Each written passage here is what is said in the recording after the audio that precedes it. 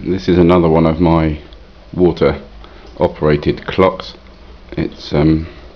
running with a pump in the bottom of a tube. The tube runs down to the base on the floor, which you can't see, but the pump's pumping water up into the header tank, which is at the top of the glass tube, and the water is pouring from the header tank into the glass tube at a very constant rate, which is metered with a needle valve, and in the glass tube is an automatic siphon, so that as the glass tube fills, it gets to the top of the siphon, and then the siphon, as now, is emptying the tube. And that process happens by design at a very accurate once a minute,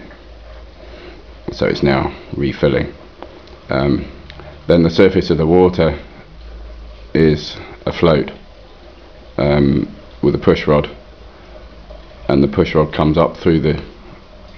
tank and through the mechanism of the clock, in fact, and operates a lever arm, which you can see the counterbalance weight is the blue weight on the left hand side, and from that, at a leverage of 10:1 reduction, operates a 60-tooth ratchet wheel, which you can see behind the face, and all the rest is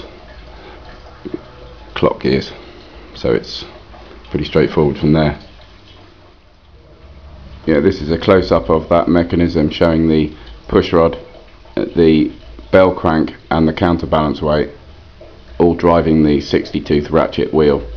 at the required once per minute cycle. So you can see it's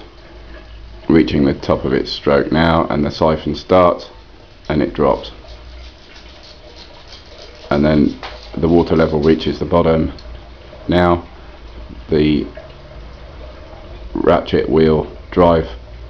rod has just dropped onto another tooth, and it starts the cycle again, and this is all timed at precisely